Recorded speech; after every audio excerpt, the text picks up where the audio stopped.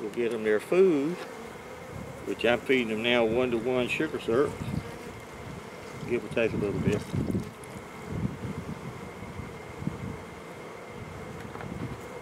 I'm glad that was enough.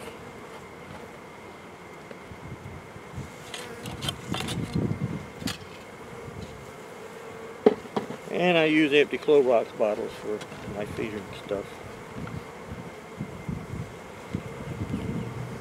That's them.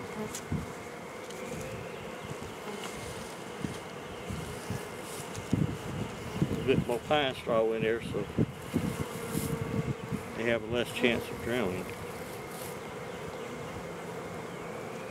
Come on.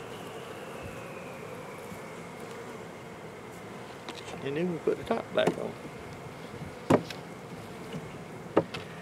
And that is hive number 421 that we looked at on February 24th. And now they're ready for a while. I ain't worried with them, I don't think. But anyway, this is Sam, South Carolina Happy Bees. Give us a thumbs up, subscribe, share.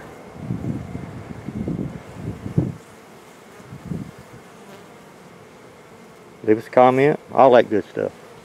Y'all have a wonderful day. Bye-bye.